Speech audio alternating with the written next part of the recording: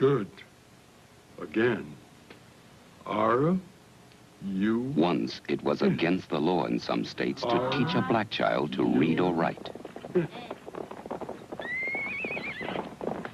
But the law didn't stop them from learning, and the law didn't change till 1863.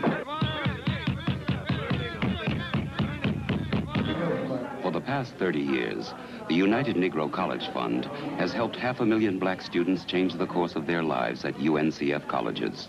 Thousands have become doctors, engineers, and teachers, perhaps changing the course of your life. But today, there just isn't enough money. And tomorrow... We're sorry, but this course has been canceled. Please, don't let this happen. Support the United Negro College Fund. A mind is a terrible thing to waste.